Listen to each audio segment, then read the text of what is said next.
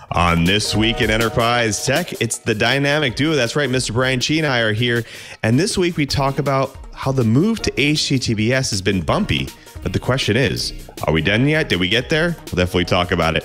Now, no-code and low-code platforms have kick-started a revolution for organizations to digitally transform their processes and workflow. Now, this week we have Bedi, CIO of ServiceNow. He's going to talk about just how low-code solutions have impacted organizations and how they're securing their data and just how challenging things are for CIOs alike. You shouldn't miss it. TWiT on the set. Podcasts you love. From people you trust. This is TWiT. This is TWiT, This Week in Enterprise Tech, episode 463, recorded October 1st, 2021. Low-code pundits. This episode of This Week in Enterprise Tech is brought to you by IT Pro TV. The IT world needs cybersecurity more than ever, along with qualified people to fill its roles.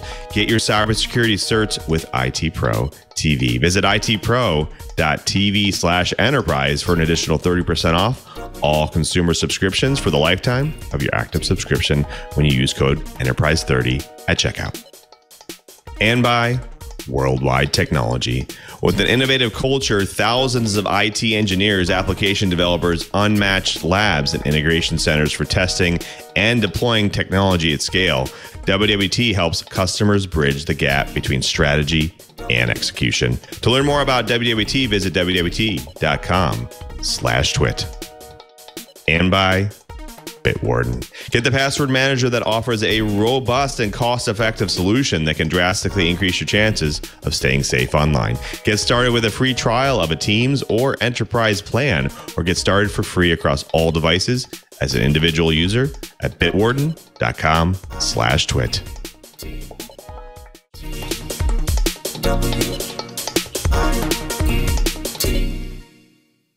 Welcome to TWiT, This Week in Enterprise Tech, the show that is dedicated to you, the enterprise professional, the IT pro, and that geek who just wants to know how this world's connected. I'm your host, Louis Maresca, your guide through this big world of the enterprise, but I definitely can't guide you by myself. I need to bring in a professional, an expert in their field to help us guide the way. And today we have a dynamic duo. That's right. It's I, as well as Mr. Brian Chee. He is net architect at Sky Fiber, and he's the all-around tech geek. Cheebert, how are you, my friend? What's keeping you busy? I'm doing good. I'm actually tinkering with this new VPN service called Speedify. And the idea is you can actually hook up multiple WAN connections, and it'll do a round robin load balancing so that uploads can actually be faster than any single connection. So I'm going to try and see about building a nice little appliance so that if you're someplace where, say, LTE is only so-so, we can bond multiple LTE modems together and still give you enough upload bandwidth so you can stream HD video. Ought to be fun. Very cool. Very cool. Now, you've been helping me. We've all found out that Wi-Fi 6 systems, not all of them are created equal. And I've had some issues with my latest mesh service. So I'm going to try to move over to a little bit more business-like service to see how that goes. Maybe we should eventually do a segment on that and just how we set up systems and which ones are good and bad in specific situations. It might be a good segment. Yeah, you bet. We should do a segment on how to do heat maps, because those can answer an awful lot of questions, and there's some decent software out there that doesn't cost a whole lot of money or no money. So ought to be fun. Absolutely, absolutely. Well, speaking of interesting, we have a lot of interesting stuff to talk about today, so we should definitely get started. Now, we've talked about it before, the move to HTTPS. It's been quite a bumpy road. The question is, are we done yet? Did we get there? Well, we'll definitely talk about it, what's going on there. Plus, no-code and low-code platforms, they've actually really kickstarted a revolution for organizations, and they've helped them digitally transform their processes and their workflows, especially now during the pandemic. Today we have Bedi, CIO of ServiceNow. We're going to talk about just how low-code solutions are actually impacting organizations and how they're securing their data, and just how challenging it is for CIOs alike. So sit tight. We have lots more to talk about. But before we do, we have to jump into this week's news blips. Now, crypto exchanges continue to be the targets for the world's threat actors. Now, crypto exchange Coinbase disclosed that a threat actor stole cryptocurrency from 6,000 customers after using a vulnerability to bypass the company's SMS multi-factor authentication security feature. Now, if that's not evidence enough that you shouldn't be using SMS as an MFA portion, then maybe a current cryptocurrency might be able to convince you there. Now, Coinbase is the world's second largest cryptocurrency exchange with approximately 68 million users for over 100 countries. Now, in a notification sent to the affected customers this week, Coinbase explains that between March and May 20th of 2021, a threat actor conducted a hacking campaign to breach Coinbase customer accounts and steal their cryptocurrency. Now, to actually conduct this attack, Coinbase says that attackers needed to know the customer's email address, password, and phone number associated with their Coinbase account and have access to the victim's email account as well. Now, while it's unknown how the threat actors gained access to this information, Coinbase believes this is through a phishing campaign targeting Coinbase customers to steal account credentials, which have become common. Now, once they learned of the attack, Coinbase stated that they actually fixed the SMS account recovery protocols to prevent any further bypassing of that multi-factor authentication portion of it. Now, since the attack required the password of both customers' Coinbase and email account, it is strongly recommended that victims change their password immediately on both systems. And in fact, Coinbase also recommends users switch to a more secure MFA method. I as well recommend that, such as a hardware security key or authentication application. Finally, victims should be on the lookout for future targeted phishing emails or SMS texts that attempt to steal credentials using information exposed in their breach. Well, this news story warms the cockles of my heart. I hope. So Merck announced in a potential leap forward in the global fight against the pandemic, drug maker Merck said this last Friday that its experimental pill for people sick with COVID-19 reduced hospitalizations and deaths by half. This could add a whole new, easy-to-use weapon to an arsenal that already includes the COVID-19 vaccine. The company says it will soon ask health officials in the U.S. and around the world to authorize the pill's use. A decision from the U.S. Food and Drug Administration could come within weeks after that, and the drug, if it gets the okay, could be distributed quickly soon after. What this potentially means to organizations around the world is having a tool in our quiver to potentially reduce the effects of the COVID-19 virus and potentially give management another option. I think this is especially nice for individuals that have a medical reason for not being able to get vaccinated. I, for one, would really love to have a Tamiflu-like antiviral for like the Tamiflu antiviral for influenza, so that I have an option if I find myself at a meeting or conference with a flare-up, which is, I'm sure, going to happen. Well, for instance, my doctor allowed me to use Tamiflu as a prophylactic, pre-medication. So I would take a half a dose continuously while I was attending giant conferences like CES or wherever. And the problem with giant conferences and other large meetings is almost guaranteed someone's going to be sick. And I have, year in, year out, I have caught the conference flu, or the con crud, as Padre would say.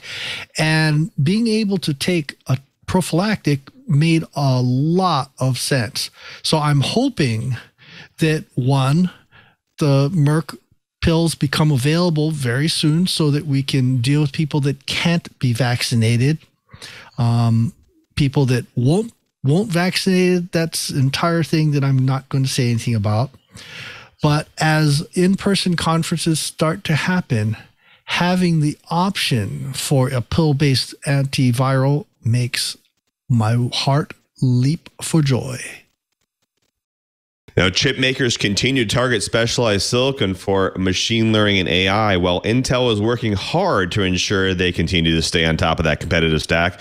Despite their name, neural networks are only distantly related to the sort of things you find in a brain. Now, while the organization and the way we transfer data through layers of processing may share some rough similarities in networks of actual neurons, the data and the computations performed on it will look very familiar to a standard CPU. But neural networks aren't the only way that people have tried to take lessons from the nervous system. There's a separate discipline called neuromorphic computing that's based on approximating the behavior of individual neurons in hardware.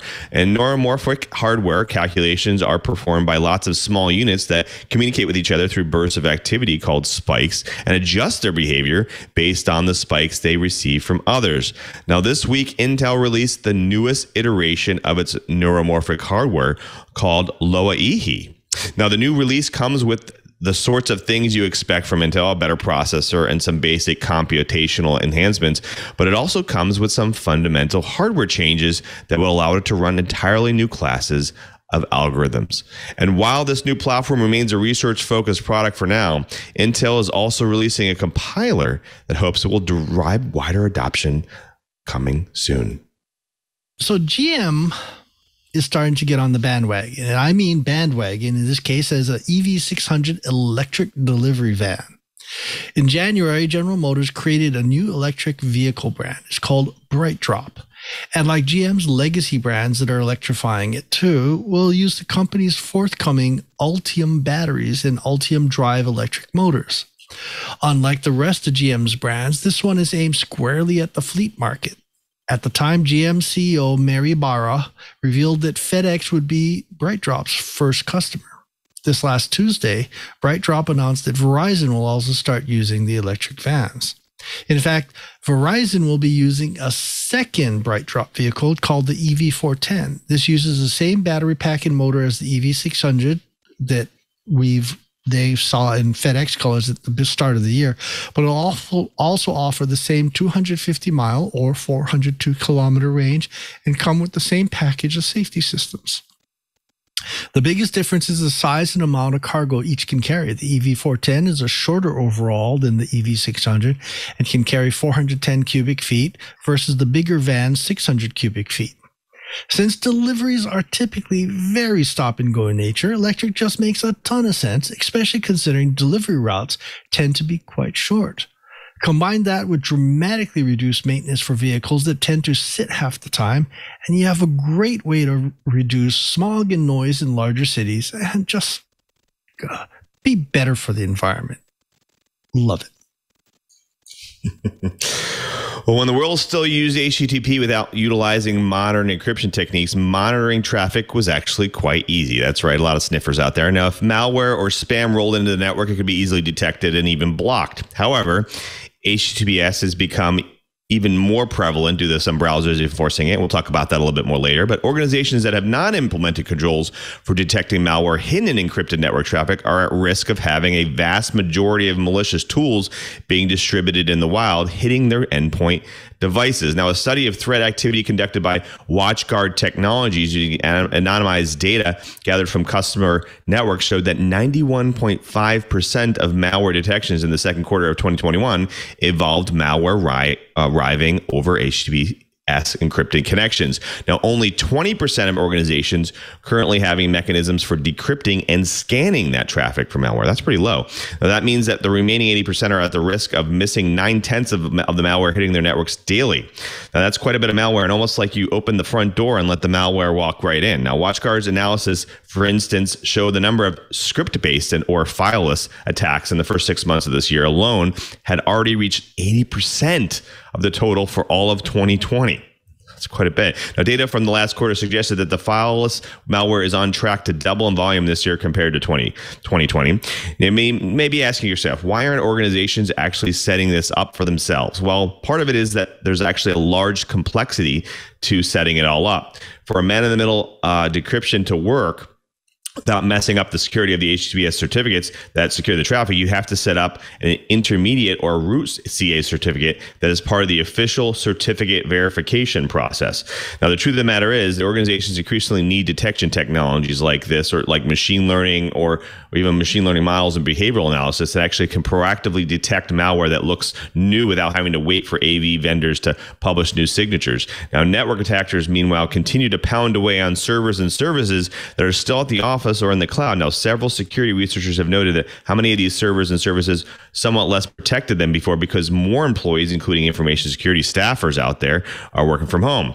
Now, that means it is more important than ever to start auditing your security posture and ensure that your network has even the most foundational protections against attackers today. Well, folks, that does it for the blips. Next up, the bites. But before we get to the bites, we do have to thank a really great sponsor of This Week Enterprise Tech, and that's IT Pro TV. Cybersecurity is one of, if not the most vital aspects of IT. Now, the tech world needs these roles filled with qualified individuals, and IT Pro TV is the place to do just that. Start your IT career today with IT Pro TV. Learn IT and get certified for the many IT jobs around the world. Now, with 7 studios and over 1,500 hours of IT training, nobody does it better like IT Pro TV. Now, it's a spooky month at IT Pro TV for October. This month is jam-packed with events focused on cybersecurity. Now, check out the webinar on October 7th. It's called Protecting Against Mobile Security Threats in a BYOD Environment. Plus, there's also a webinar on October 28th. It's Halloween themed. I like that. CyberSec Incident Response for Small Businesses, Avoiding the Nightmare on Main Street. You can find out more info at itpro.tv/webinars. Now, there's also a panel discussion on October 14th at 5 p.m. Eastern. Dirty Little Secrets of Cybersecurity's Career, featuring 3 IT security experts, moderated by Don Puzzett. And there's more info on the IT Pro TV YouTube channel. Participate in their free weekend. It's October 23rd to 24th. As a special for this month's theme, the following courses will be part of the IT Pro TV free membership. You have CompTIA Security Plus, CEH, CompTIA CISA Plus, and CISSP. Now, IT Pro TV's edutainers make learning IT interesting and fun. You'll get the most up-to-date information while preparing for exams, including brand new content from the studio to their course library within 24 hours. Courses are divided into 20 to 30-minute episodes with searchable transcripts. Plus, the edutainers on staff and are available every day if you need their assistance, and learn anytime from the comfort of your home on your own schedule. Now, the IT world needs qualified cybersecurity professionals more than ever. Get your cybersecurity certs with IT Pro TV. Visit itpro.tv/enterprise for an additional 30% off all consumer subscriptions for the lifetime of your active subscription when you use code Enterprise30. That's itpro.tv/enterprise and use code Enterprise30 for additional 30% off for the lifetime of your active subscription. IT Pro TV, build or expand your IT career and enjoy the journey. And we thank IT Pro TV for their support of This Week in Enterprise Tech. Well, folks, it's now time for the bites. Now, we've talked about HTTPS quite a bit in the past. It's becoming more prevalent due to browsers starting to bring that protocol to make it be default for all public sites. Well, last week, the Electronic Foundation, or Frontier Foundation, announced that it will deprecate its HTTPS Everywhere browser plugin in 2022. Now, you probably had that installed. I know I had. Now, the EFF originally launched that plugin that automatically upgrades the HTTP connections to HTTPS in 2010 as a stopgap measure for a world that was still getting accustomed to the idea of encrypting all of its web browser traffic. Now, when the new plugin was new, the majority of the internet was still served up by plain text vulnerabilities, and obviously that making it more vulnerable to both snooping and manipulating by an entity that could actually place itself between a web browser user and a web server that communicated with it. A lot of man-in-the-middle attacks there.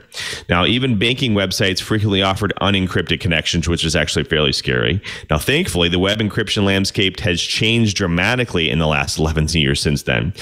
Now, we can get some idea of just how the protocol has come by looking at HTTPS Archive's State of Web report. In fact, in 2016, 6 years after that plugin was out there, the HTTPS Archive recorded encrypted connections for fewer than one site in every 4 encrawled. That's pretty good. Actually, pretty good increase there. Now, in the 5 years since then, the number has actually skyrocketed. As of July, the archive crawls 9 of every 10 sites with HTTPS.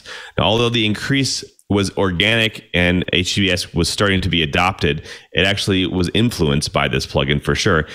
But more importantly, automated upgrades from HTTP to HTTPS is now available natively in all 4 major consumer browsers, including the new Edge that's out there for Microsoft, Apple Safari, Google Chrome, and of course, Mozilla's Firefox as well. Unfortunately, Safari is still the only mainstream browser to force HTTPS traffic by default, which has likely informed the FS decision to retire its HTTPS everywhere. Now, Firefox and Chrome offer a native HTTPS mode, which must be user enabled, and Edge actually offers an experimental mode that you can enable as well. If you'd like to enable this particular functionality, go choose your browser, find that particular step, and go and enable it today. I definitely do, and I actually enable it on all my browsers. So definitely go do that, especially for your mobile devices as well. Now, Brian, I want to bring you in here because, obviously we've talked about this before. I feel like this is a great step forward. I like how a lot of the browsers are starting to enforce this, but this is not the only security risk, right? I mean, this is obviously just the tip of the iceberg. We've talked a lot about some other ones that are out there that organizations should be paying attention to as well. What other things should organizations be doing outside this? Well, I'm going to beat the IoT band again because there's a real big problem. If your browser supports it, great, but the back end needs to be there too, right? So unfortunately, a lot of IoT devices are based on absolutely ancient versions of Apache, and that needs to change. But I'll tell you, the EFF has done an amazing job of moving the pointer towards getting things secured. Now, we really need to have things like secure DNS. In fact, that reminds me, I really need to go and schedule Cricket Lou back onto the show so we can go and dive deep into some of the issues in secure DNS, and maybe we can get some interesting insight. But we need to do things. One of the things that I keep telling people a lot is HTTPS is a truly wonderful technology.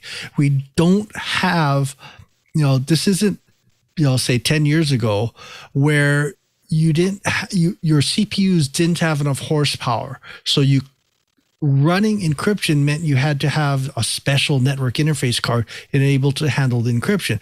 That's just not the case anymore. So there's no excuse. Everything should be running HTTPS. We should not be running unencrypted anything. And I tell people one little story. There's a story that I heard about the French resistance during World War II. And even though there were messages that they would need to send between, groups of resistance fighters that didn't need to be in the clear, didn't need to be encrypted, or didn't need to be, codified, they sent everything. Same thing with the U.S. Army and so forth. And the reason why is if you suddenly don't encrypt something, it becomes very easy to find out what's valuable and what's not. And that's kind of the attitude I heard when I was talking to some of the EFF people. Encrypt everything. It just makes sense. We have the hardware to do it. We really ought to be. So, end soapbox. Yeah. It's interesting that you brought that up, actually, because I do know a lot of individuals. I've talked to a lot of organizations out there, and a lot of them still feel like that. Like if they enable HTTPS, it could cause performance degradation in their network and in their endpoints and their servers and stuff. I find it interesting that they haven't done the research to find out that was the old style of way encryption used to work, and nowadays things are a lot easier. And the new process means you only have to enforce it once, decrypt it once, and away you go. Now, The handshake actually only happens once. So I think, I'm actually interested to see why this happens. Now, I'm going to ask you another question. I know a lot of organizations that I've worked with in the past where a lot of their public-facing sites are HTTPS. But when you get internal and you end up accessing, I don't know, let's say, an IT site or something, it's still HTTP. So I guess the question to you is, should organizations be encrypting everything, including even some of their internal sites? I would like to say yes. But the sad thing that I've been finding out is, there's still a lot of misinformation going around. I have to buy a commercial crypto key in order to, get things going internally. And I have to have an internet connection so that I can go to the certificate authorities. No, not really. It works. You can, heck, even if you do a roll your own crypto key on your web server, that's still better than nothing. Don't you? I'm maybe you agree, maybe you don't. But again, there's an awful lot of old webcams. There's an awful lot of old network attached storage, other IoT devices that are on old Apache or old Linux. And that's sticks in my throat. I'd like that to happen. I'd like them to be able to do encrypted connections no matter what. I think if even the internal stuff gets encrypted, that'll be good. Now, here's my justification.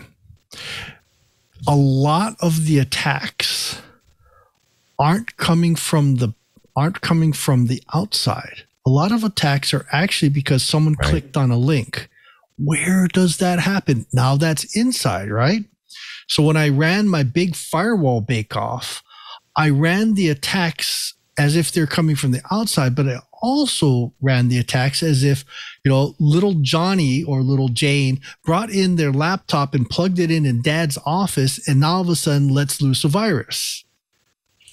So that sounds like a really good reason to have encrypted sites inside too, doesn't it?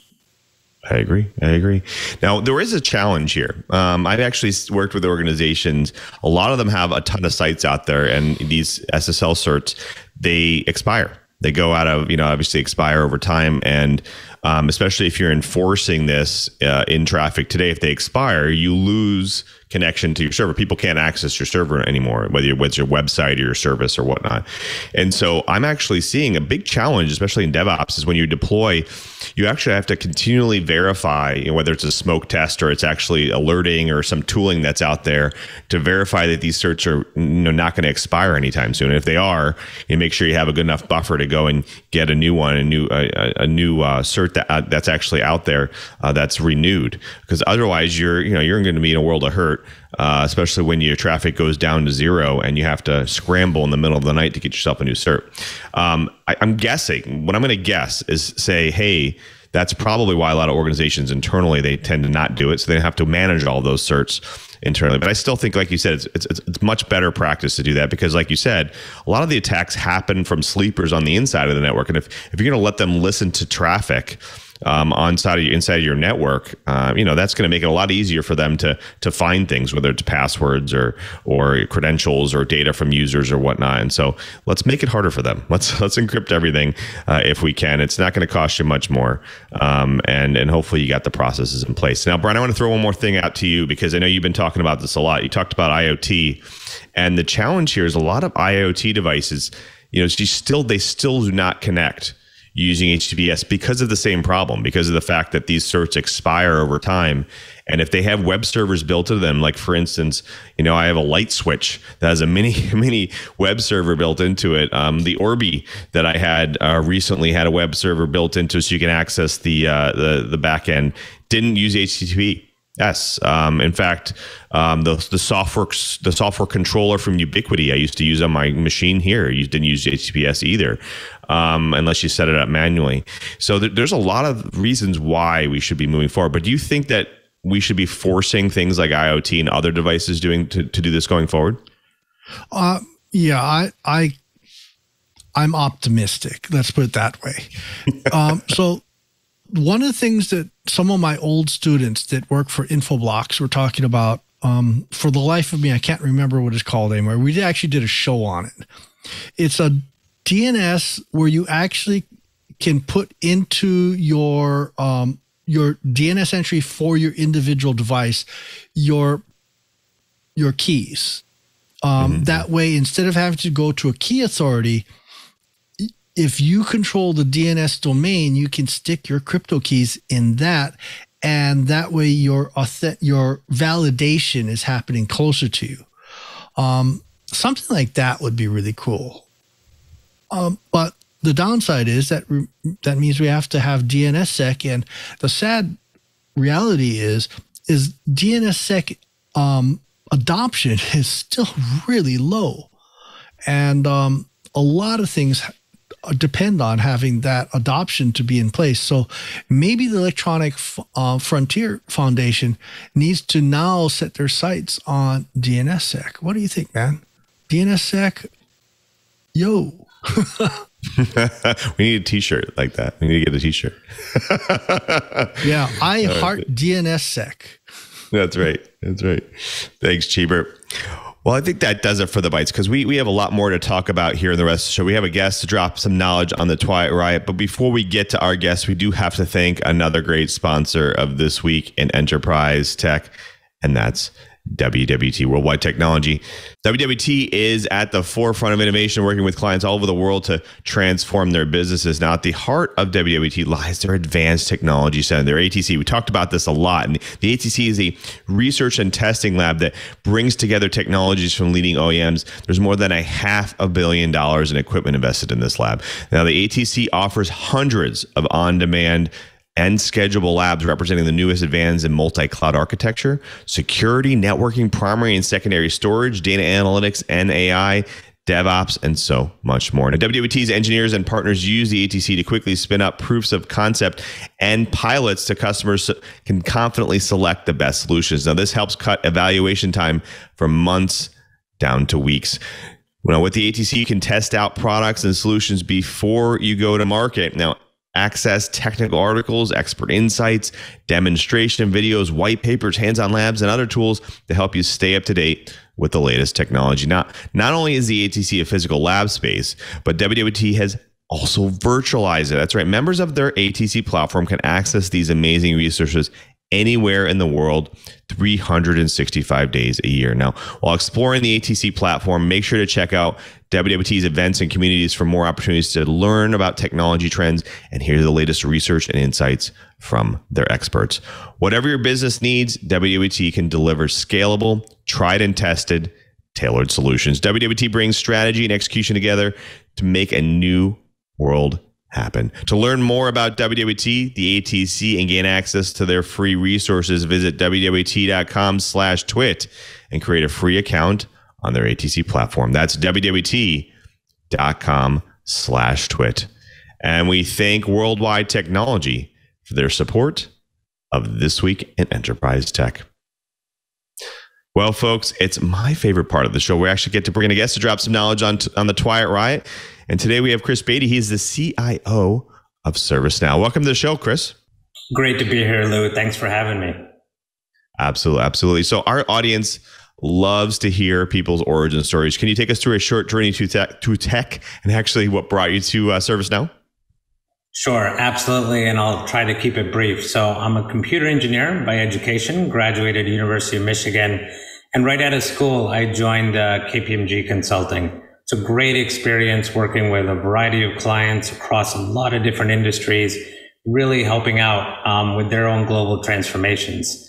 And then from there, I joined industry. That's a term we use when we're in consulting. I joined VeriSign, internet security company. Had a great time there in and outside of IT. I spent some time in HR, in corporate development. My last role there was the CIO. And from then on, went to JDSU, a hardware company out of the Silicon Valley as well.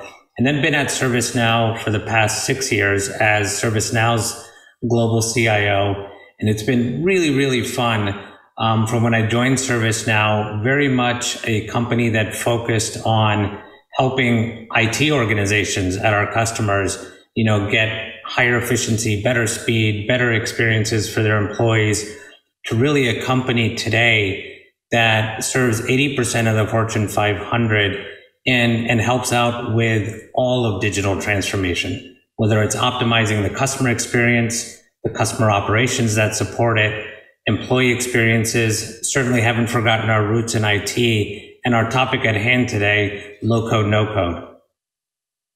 Fantastic. Thank you, Chris.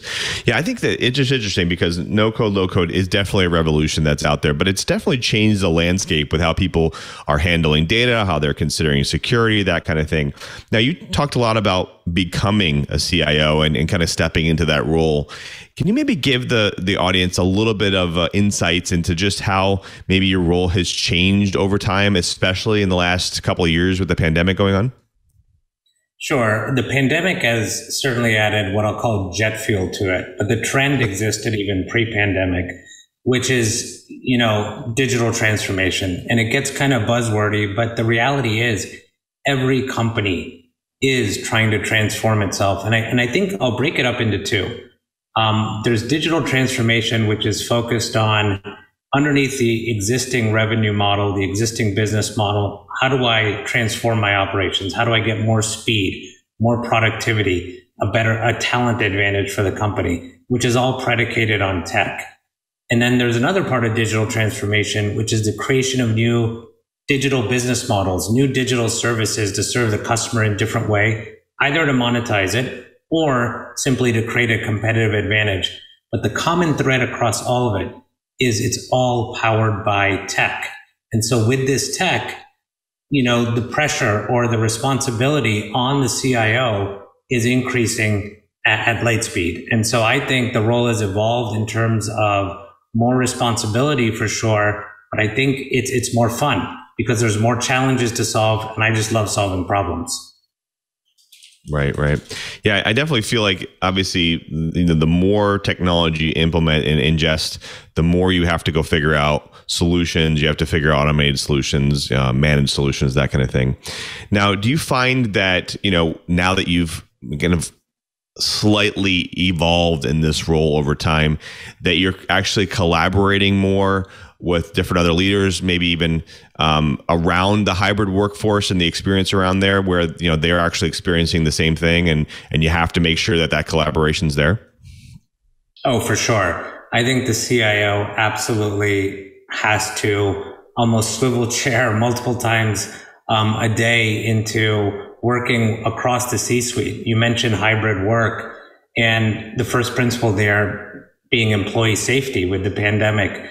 But right. What's happening is we're looking at work as opposed to a destination, someplace you go, to something you do. And how do we help the talent that exists in all of our organizations to really work from anywhere, which means we need to digitize a lot of workflows which were manual before. And when someone does go to the office, how do they reserve a space? How do they know who else is there? How do they collaborate seamlessly with some people in the office, some people remote, etc.? So that's really first and foremost, or really important right now as part of C-suite agenda. But when I mentioned that swivel chair concept, that might be one conversation in the morning. The next one might be partnering with the chief marketing officer to say, how do we use technology to reach our customers in a different way, to drive pipeline or growth? And the third conversation might be with the CFO to say, how do we optimize all of our internal operations? So I think definitely the collaboration across the C-suite. But there's one thing I'd like to highlight, which is, as I said, everything is predicated on tech.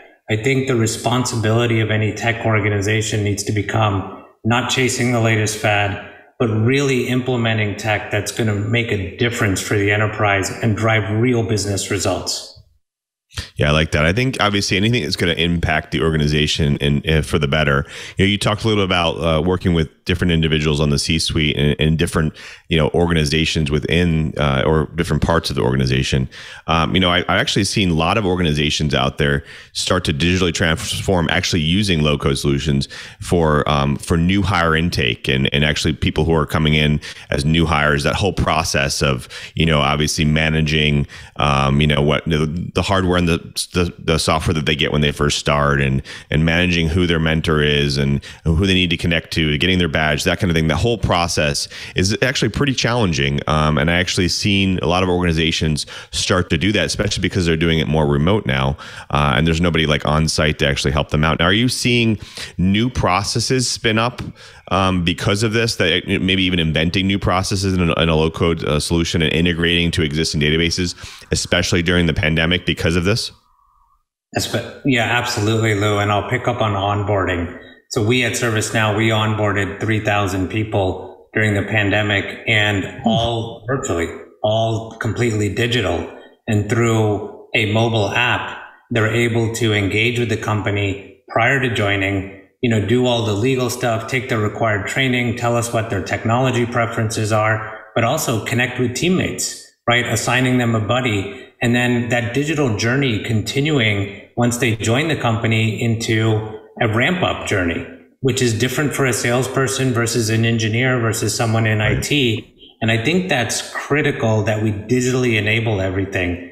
But I think that's kind of like the tip of the iceberg in terms of use cases around low code, no code, because the industry has been talking about low code, no code forever. And like, why now? What's different? And I'll attribute it to a couple things. I talked about digital transformation and how it's not optional for companies. It's a necessity in terms of transforming themselves. The second is, if you think about the talent entering the workforce and in the organizations today, and I think I read an estimate that about 40% of the workforce today is equipped to start to partake in low code, no code. But that talent wants to have a role. They want to be empowered to digitize their own work, make work better for themselves. They don't want to, file a request with IT and get in line like you would at a deli counter or something like that. Like, I'm equipped. Give me the tools. I'm ready to go. And I think companies that lean into this are going to create a talent advantage for themselves because people want to be empowered. Now, it's interesting. Let's kind of roll into this side of things. Obviously, we see a lot. You're saying, hey, we attract talent that want to be able to self-service themselves and be able to automate things and, create more workflows and more automated things. Now, obviously, when we say no code, there's no code. You basically go in there, you build out your workflow, and there's not much needed to do there. Now, when you have a low-code solution, you build out your workflow using the same tools, but then you got to go in and you add some customization in there. So you do need to know a little bit of programming. Is this going to be maybe when you hire new people, a skill that you're looking for? Obviously, some that will be able to learn how to do that type of logic and to be able to customize those solutions? I think so. And a couple of things are going to happen. I think on the platform side, it's going to become simpler and simpler to where even as you get into more complex scenarios, it'll be abstracted enough so you don't have to be a programmer to do it. And let me give you maybe a simple example of, we had a process at our company where it was all orchestrated via email and Excel spreadsheets, where how do we decide if something's newsworthy or press release worthy? And we had someone in marketing, no coding experience, literally build an app in 12 hours to take that whole workflow-based process with a bunch of business rules in it, who it should route to for approval based upon the type of press release, etc. And she built it in 12 hours. And that cut the cycle time from these approvals down to like 2-3 weeks, down to like 4 or 5 hours. And think about how many use cases there are like that. Things that are trapped in email or Excel that don't need a whole lot of complex programming, but can unlock so much speed across the enterprise. I think like there's so much opportunity out there, and the tools and the platforms are going to get easier and easier for the average person to do it. See, now I like how you reference Excel because I actually work for the Excel team. So I like that a lot. Thanks, Chris. Well, when we come back, we have a lot more to talk about here because there's obviously, there's revolutions happening in this space. There's evolutions. So we definitely want to get deeper into the low code, no code solutions and just how it's transforming the organizations. But before we do have, I think, another great sponsor of This Week in Enterprise Tech, and that is Bitwarden.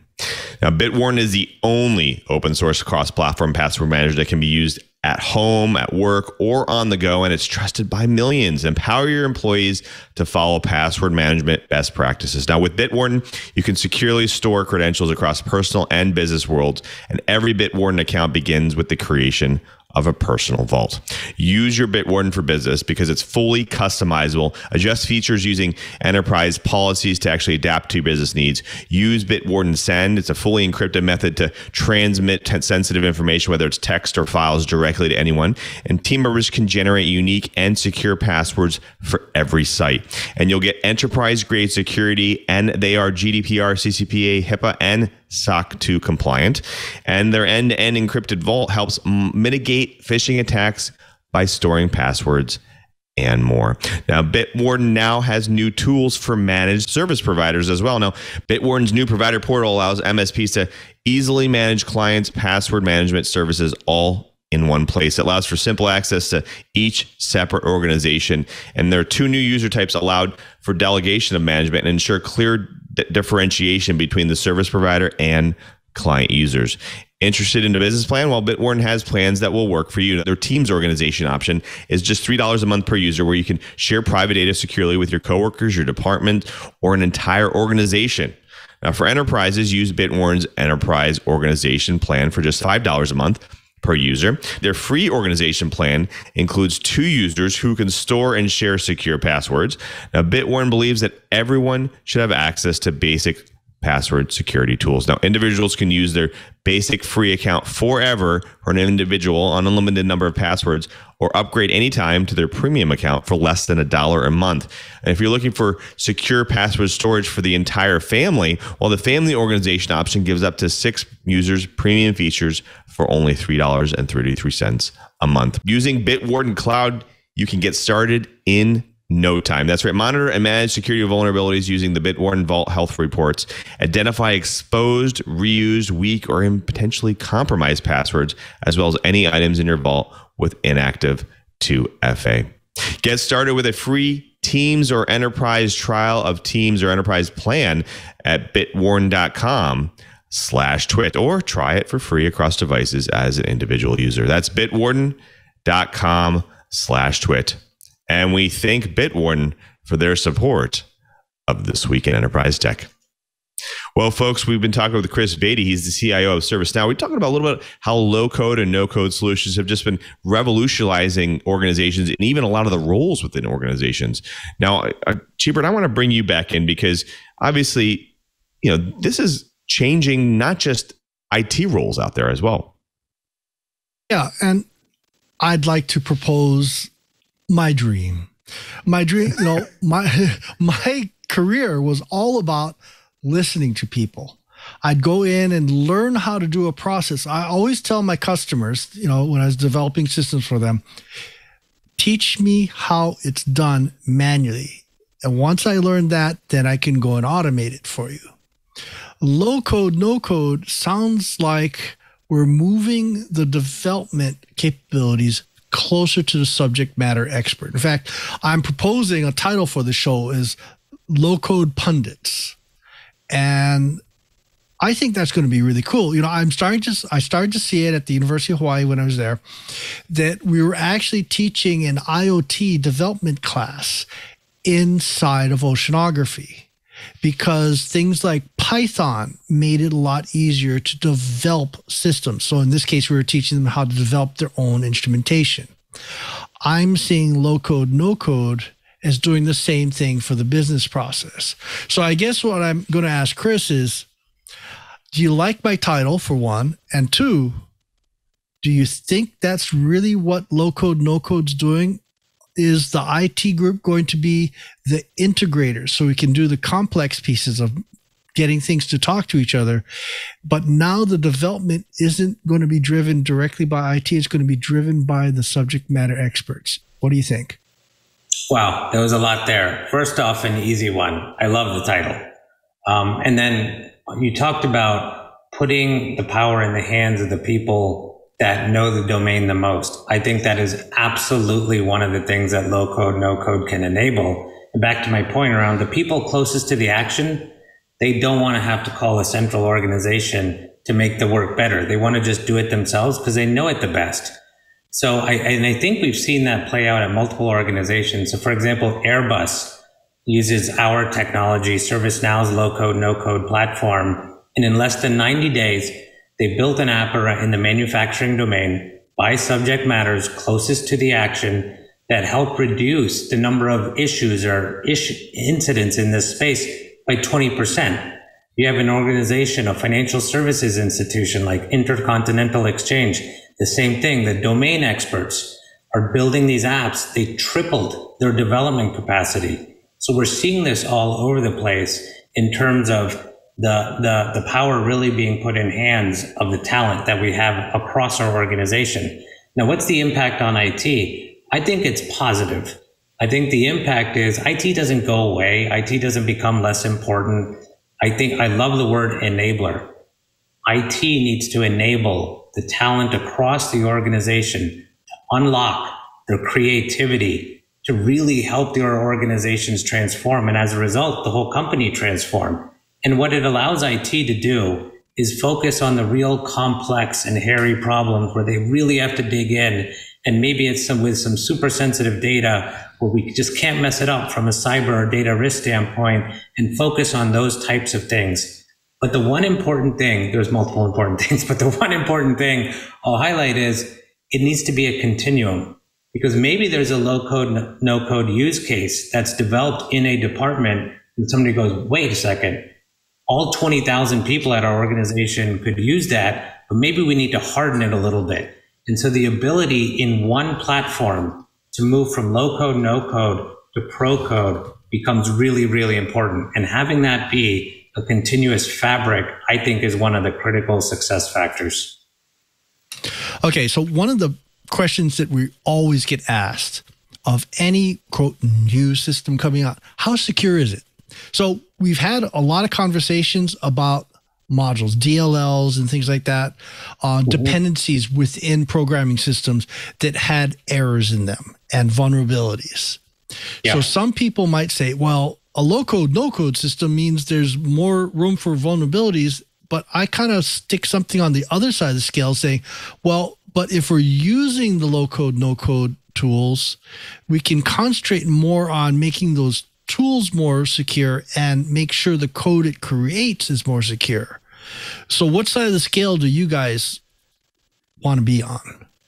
Yeah, I think it's a great point. And if you talk to anybody in technology or across the enterprise today, they'll tell you, hey, low code, no code, I don't know, maybe it's insecure, it's going to create a bunch of tech debt. And all those things could be true if they're not managed proactively. So I think on the security front, and also I'll talk about it as general risk. As you're pushing a low code, no code agenda and enabling all the talent, there is no way to expect that the talent is going to be as well versed in secure coding practices, how to manage data, and all those sorts of things that an IT organization is used to. So the key part of the enablement and part of any citizen development program needs to become a couple things. Give them trusted data sets that they can operate with, that are curated with all the right security controls built in for PII, so they don't have to think about it. They can just use it with confidence, knowing that the central organization is making it secure. And along the way, we talk about DevOps and CI/CD. And again, we can't expect a citizen developer to know about that, but building into the platform the right, I'll use the word governance or guardrails so that there's automated security scans happening all along the way, and that the central IT organization still has a role to play before you push something to production. So while all those automated scans are running and things like that, having a check at the end to make sure you're not incurring a higher level of risk than you want with cyber or data or anything like that. I think that's absolutely critical. And it's a super important point. But I do think that for maybe years, we've resisted the low code, no code thing because of fear of tech debt, fear of security. And I think IT leaders have three choices today with low code, no code. The first is try and block it. And I don't think that's a winning scenario, simply because people will find their ways around whatever we put in place to block it. The second is it's happening out there in your departments anyway. Ignore it. That's not a good recipe for success because of the cyber and various data risks that I mentioned. The only logical choice from my mind is embrace it and therefore be proactive about it and put in a program that has the guardrails you want with cyber data integrations, etc., but still empowers the talent at your company. Now, Chris, I do want to shift it just a bit because I think that we hear this new term in the industry of the concept of what we call a citizen developer. Obviously, citizen developer. There's this new one coming out as the citizen data scientist, and that they add the term citizen before a very professional term like developer or data scientist, and there's sometimes a disparity between the two. Like, should we be worried that maybe citizen data scientists, citizen developers will be taking place of the traditional roles that you have? And I think you said, hey, let's go and empower people in an organization that might have domain expertise, but not necessarily programming expertise, to actually implement special processes and workflows in the system. But I think there's the other side of things of people who might have a little bit of domain expertise, but also have to go or did go and learn programming or some kind of a language, like for instance, Go, C++, C#, that kind of thing, in order to go and maintain their technical role in an organization. Should they be worried about low code or no code, or is it something that will just enhance their role? I think the short answer is no, but let me unpack that a bit. I think there's an estimate I read that in the next 3 to 5 years, about 500 million new apps will get developed in enterprises. 500 million. There is no way a central tech organization can build all of those. And you have a workforce that's ready to play in this domain. So one is the necessity is there. The second thing I would say is I think the wariness comes about in two fronts. One is this doing something to my role and my job that I don't like? The second is, will low code, no code citizen developers actually do anything real? And let me touch on that one first. So I think regardless of the programming language evolution, whether it was assembly to Fortran, Fortran to C, C to Java, Java to JavaScript, whenever there was a new programming language that abstracted a bit of the complexity of the previous one, the people that were used to the previous one always were a bit skeptical. Can they actually do anything real? And I did the same. I grew up on C and C++ as a computer engineer. Java, JavaScript, these new languages came out. I'm like, I don't know if they're sophisticated enough to handle real workloads. And so I think history has proven that low code, no code will handle real workloads if it follows a pattern of the past, and it is. The second thing that you mentioned, which is, does this do something to my job? And I would just say the short answer is no.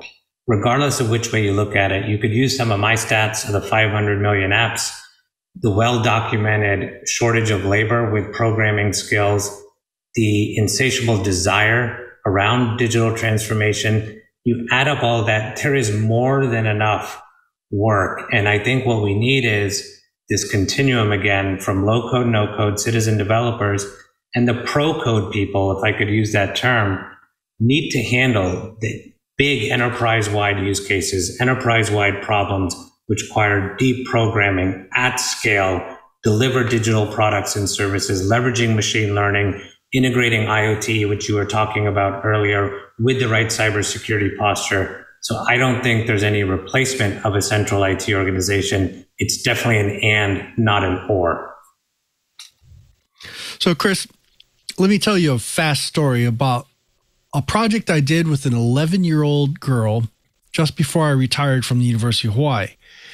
She wanted to develop a more humane feral cat trap, but she didn't quite know how. So as an IT specialist, I enabled her by teaching her about a no-code solution. In this case, it was Cayenne. so that she could go and censor a feral cat trap to tell her immediately through an SMS message when it caught a cat so that the cat doesn't suffer because they get dehydrated. I think we need to go and, as an industry, push the low code, no code further down to our children, because I think they're the ones that are going to get this experience and they're going to be developing the world of tomorrow. And so my question for you actually is ServiceNow reaching out to the high schools and younger? Do you think that's appropriate? Do you want to see that kind of world happen? Yeah, first off, on your macro point, and maybe a little bit of nuance, and you might disagree. And I love the example. I think the workforce that's in high school today, when they're doing those types of things, they don't think of it as programming. They don't think of it as development. These are just things they've grown up with. And why wouldn't I put this, and that together to build, the cat solution that you just mentioned?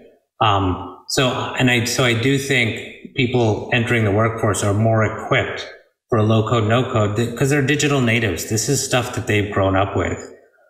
Is ServiceNow, we have something called Now Learning. It's an external portal that, by the way, we use it internally too for our citizen developers, but reaching out, and anybody can go on there and quickly get proficient in ServiceNow's low code, no code solutions and platforms.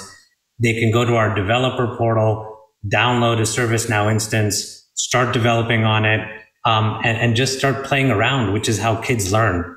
So we are active out there in terms of getting the community and up-leveling skill sets and things like that for the workforce entering, companies today. And for the workforce inside companies, as I mentioned, we serve 80% of the Fortune 500. We're working with all of them on their low-code, no-code programs and figuring out how they enable their talent. That sounds really encouraging.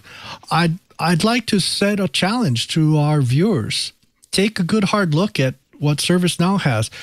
The idea is there's some absolutely stunning ideas out in the world by people that are subject matter experts, that people are closer to the problems.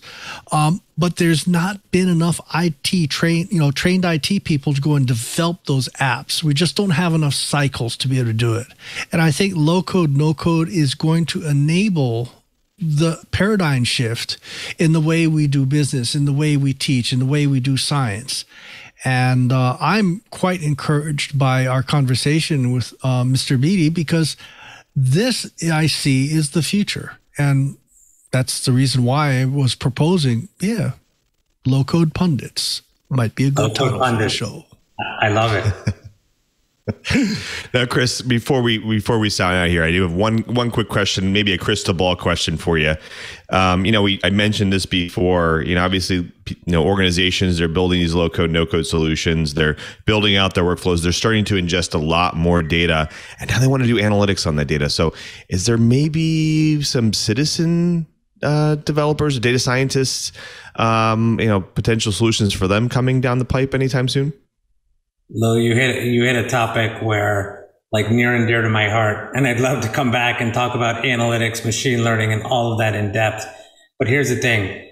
I do believe that applications, whether it's developed by pro code or citizen developers, they have to have the analytics embedded within them. So one of the things, just as an example, in our platform, what we've done, if you've developed an app, let's say you're a citizen developer on our platform, we have process mining, process optimization running in the background. It will surface to you insights saying, with people using this app that you've developed, you should tweak it here. And if you tweak it here, people will be a lot happier. The process will go that much faster. So the whole concept being that the platforms should start telling the citizen developers what to go build next, what to go do next. And I think that's going to be yet another paradigm shift, as opposed to people finding the problems. The platforms start to surface the problems automatically. Fantastic. Well, folks, all good things must come to an end. Chris, thank you so much for being here. Really great topics. We'll definitely have to have you come back and talk more about that. But, we did want to give you a chance to maybe tell the folks at home where they can learn more about ServiceNow and maybe how they can get started.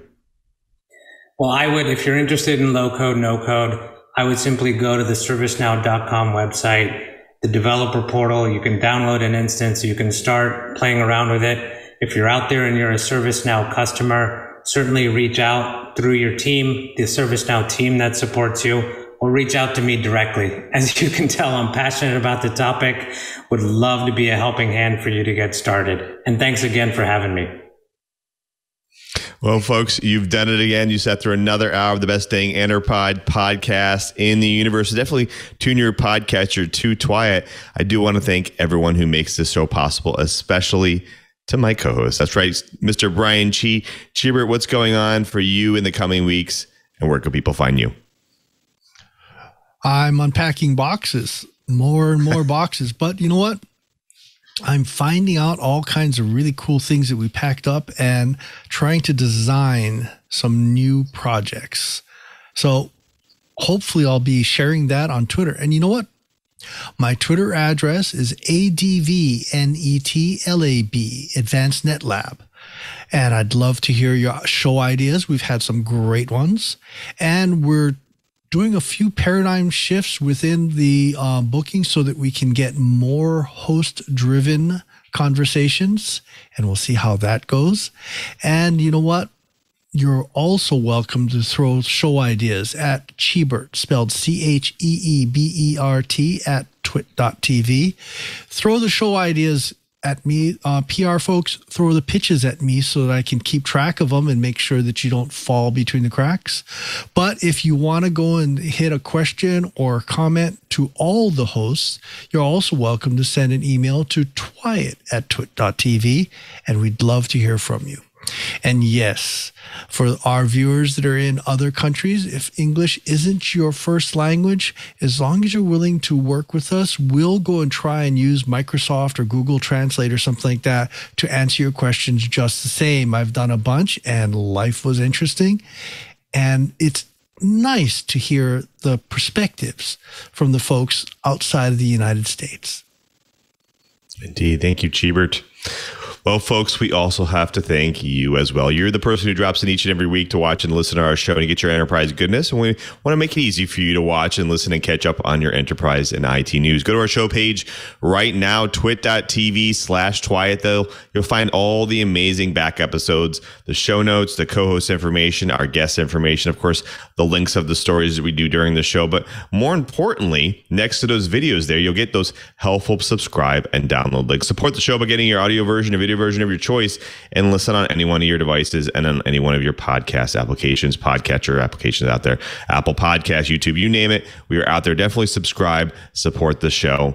Now, you may have also heard we also have Club TWiT. That's right. It's a members only ad-free podcast service with a bonus TWiT Plus feed that you can't really get anywhere else, and it's only $7 per month. Now, one of my favorite things that you get with that Club TWiT is the exclusive access to the members only Discord channel. That's right. Some really fun characters in there, great conversations, masters of the animated GIFs are in there. We also have a lot of fun topics and behind the scenes that we talk about in there. All the shows and hosts are in there. Definitely check it out. It's a really great place to be. Join Club TWiT, be part of that movement. Go to twit.tv/Club TWiT. Now, Club TWiT now offers corporate group plans as well. That's right. It's a great way to give your team access to our ad-free tech podcast. The plans start with 5 members at a discounted rate of $6 each per month, and you can add as many seats as you like. This is a great way for your IT department, your developers, tech teams, IT to stay on top of all the latest technologies and all the latest podcasts that we do here at TWiT. And just like regular memberships, they can join that TWiT Discord server as well and get that TWiT Plus bonus feed as well. So definitely join and learn about that at twit.tv/Club TWiT. But you know what? You might also like a la carte as well. There's also another option. That's right. The TWiT has actually partnered with Apple Podcasts to make it easy for you to actually pick individual shows for ad-free viewing. And all you have to do is single show subscriptions through Apple Podcasts. It's only $2.99 per month per show, and you get to pick whatever show you want. And you basically just get that ad-free content. It's great. Great option for you. Lots of options. Definitely check that out. Now, after you subscribe, you can impress your friends, your family members, your coworkers with the gift of TWiT, because we talk a lot about fun tech topics on this show, and I guarantee they will find it fun and interesting as well. So definitely share it with them. Now, if you've subscribed and you're available on Friday, 1:30 p.m. Pacific time, we do this show live. That's right. We're on the live stream right now. You can go check that out at twit.tv/live. Come see how the pizza's made, the behind the scenes. Come see how the show is run, all the fun and interesting things we do behind the scenes. Come check that out. Plus, if you're going to watch the show live, we also have an IRC channel. It's been around for a long time. A lot of great characters in there. PC Guy, Tech Dino, Chicken Head. They're all in there. Loquacious. We have a lot of great topics that we talk about in there. So definitely check that out. irc.twit.tv. Now, you know what? Definitely hit me up on Twitter. LuaMam, I'm on there. We always like to talk podcast, tech, enterprise.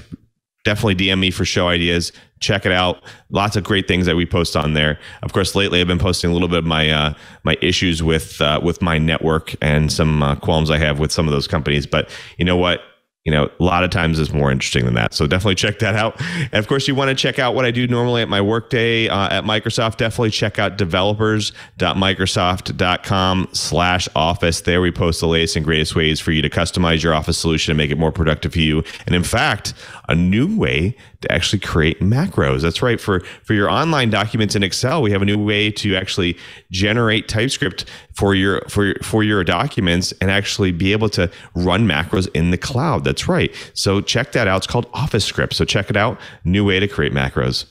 Now, I do want to thank everyone who makes this show possible, especially to Leo and Lisa. They continue to support This Week in Enterprise Tech each and every week, and we really couldn't do the show without them. So thank you for all their support over all these years.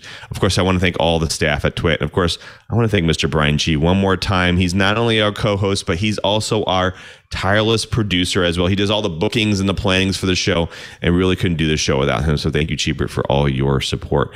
And of course, before we sign out, I do want to thank our TD for today. He's Mr. Victor B. Victor, it's great to have you back in studio. Great to see you again. What's going on for you in the coming weeks on TWiT? Not much, just the usual. Working on this show, and I'm here in place of Ant, letting Ant get some time off. And I also work on hands-on photography with Ant, so check out that show too. It's always really fun. Absolutely. It's a great show. He interviewed an expert on pet photography, which was really interesting. Okay. Very cool. Very cool. Yeah, I always learn something new from that every week. In fact, I find myself taking even more photos and wasting even more memory cards just so I can try some of that stuff out. So definitely check out Hands-On Photography with Ant Pruitt, and of course all the shows here on TWiT. Well, until next time, I'm Louis Maresca, just reminding you, if you want to know what's going on in the enterprise, just keep TWiT. If you find yourself talking to those virtual assistants in your house quite often, or maybe you can make your light turn on and off with the touch of a button, well, Smart Tech Today is the show for you. Join Matthew Casanelli and myself, Micah Sargent, every week as we talk all about smart stuff and the fun that comes along with it.